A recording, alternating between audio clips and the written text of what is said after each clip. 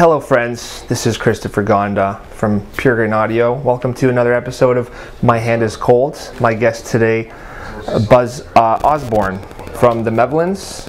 Melvins. Melvins. Get it right. Sorry. It's your show. You even read it off the card wrong. My mom does my notes. She does my notes. How are you related to Buzz Aldrin? Well, you know, I met him. It was a gay marriage thing. Actually, you know, it's the American space program. How's the Canadian space program coming? The Canadian space program. How's that coming? Do we have one? I don't know. You tell me. I don't know. I don't know either. Gay marriage. Are you guys in full support of gay marriage? Who, me? Yeah. It's your show. I like gay marriage. You're into it? Mm-hmm. I think it's fine, but you know one thing they haven't thought of? Gay marriage. Haven't these people suffered enough? Now you're going to make them get married? Because marriage is terrible. Yeah. I've read that you're a fan of baseball. Somewhat, yeah. Why are you a fan of such a boring sport? Well, you know, it's not a clock sport, and it's for, you know, more intelligent type of people. That's probably why. Generally why people like baseball. The people that have a little more intelligence like it. I don't like it.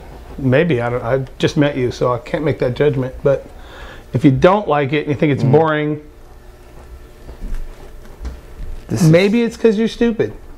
The 9th song on your new album is called War Pussy. Why are you so angry at vaginas? It could be about that. It could also be about somebody who doesn't want to go to war. Oh. Could be. So there's multiple. Maybe. I thought there was just one interpretation. Well, I hadn't really thought about it. You know? Maybe you're right. So you. Or why do we hate vaginas? Well, that goes back to the gay marriage thing and the penis thing. See, it all connects. Check Wikipedia. Actually, I think that's a porn site, so be careful with that. I have 2 more questions. Okay. Yeah, fine with me. It's your show. It's your show. You can ask as many or as few as you'd like. Thank you. Absolutely. Don't let me do anything. No, I believe in artistic freedom. Have you met Justin Trudeau? I don't even know who it is. He's the leader of our country. Oh, yeah. No, I've never met him. He's my cousin. Really? Then what are you doing in this leaky punk rock basement? Artistic freedom. I suppose. Yeah. Look how far it's brought you. He brought me down. Yeah. Yeah. I'm just gonna check. Is that him calling? No, I just made to make sure it's not important. Is it? You on medication? Not yet. Is that what it is? You will be by the end of this interview. Nothing's kicking in your shirt? No. Not even a little? You're not on anything even a little? Come on, just a little? Not yet. You didn't take anything earlier? No. I have to do work still. What do you got to do? An interview. What do you work? At an interview place. They pay you to do that? I run the company. Well, so you don't get paid? No. That's how it works. Kind of like music industry. Huh. Ipecac makes me puke. Does it make you puke? Generally. Yeah. You're releasing your album on Ipecac Records or recordings. A record label that makes you vomit. Will you hold my hair while I listen to your album? You don't have any hair. If it grows out, I will.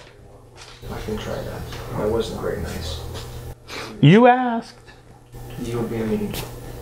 Where do you get your hair done? It's a hair don't. Do you think I could go to the same place? Sure. Just let it do whatever it wants. If you let it go, it'll actually grow. You don't have to cut it. Nobody's forcing you to cut it. I know, I'm so conscious about it. Why? You have a straight job? No, it's not. You don't have to do that. You can do whatever you want. Do you have a regular job? Yes. Where do you work? I don't work anywhere right now. You know, where would you like to work? That would force you to have to shave your head. Where would you work? Can I pick anything? Well, you have a haircut like that in order to do something that would probably find you employment, I'm assuming. And so what sort of employment are you trying to find with a shaved head? Amusement park. Is it a racist type of thing? Because skinheads are racist. I'm not racist. But you want to look like a racist. No. So? I'm trying to not look like a skinhead who are racist, so I'm an anti-racist haircut. Sure. See? I'm not a racist. You look like a racist. So I'm assuming that you're looking for a job that includes racism. Is that true? I haven't thought that deeply about it yet. Well, you know, when you're walking down the street, people are going to look at you. Like if I was an employer looking to hire somebody and you walked in, the first thing I think is gay racist. That's the first thing I think. Okay, so, and I appreciate this. Yeah. You're saying grow out hair. I walk in, the first thing they don't think is gay racist. Right. You know, that's not the first thing they think. They might think psychopathic weirdo, but not gay racist. That's better. It's like, Maybe, I don't know, but they're not going to think gay racist. we'll have to ask our fans or viewers. Yeah, I don't know. Psychopathic weirdo is not gay racist. It's different. Yeah. For better or worse. I'm not saying one's better than the other, but it's not the same. Thank you for your time today. Thank you. Buzz Armstrong. Thank you. Yeah. Thank you for watching another episode of My Hand is Cold. See you again.